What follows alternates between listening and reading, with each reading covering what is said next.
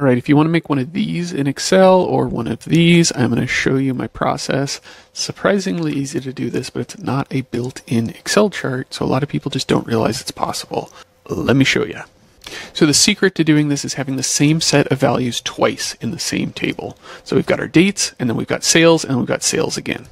When we insert our chart, we're going to highlight everything, go to the Insert tab, and drop in a line chart. So here's our chart. It looks like there's only one line though, even though we selected two series of data. Where's the other line? Well, they're exactly the same, so it's hiding behind this first one. So what we're going to do is we're going to click into this, go to the Design tab, hit Change Chart Type with this line selected. Make sure you've selected the line first. And under that, we are going to go down to 2D Area Chart and select that.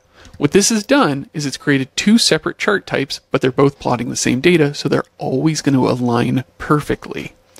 Now, if we format this area chart beneath it, give it a gradient fill, make sure our gradient fill is linear and at 90 degrees, we can have this be a gradient from one color to whatever other color we want. And to make it look the way that you saw in my other examples, we're going to have it 100% transparent on one side, and then blue or a similar color for your design on the other, and it's going to give us this look right here. I think these are just a fun way to jazz up what might otherwise be a sort of boring line chart, and it can also be used as kind of a fun hybrid between a line chart, which has certain advantages, and an area chart, which has other advantages from a data visualization perspective.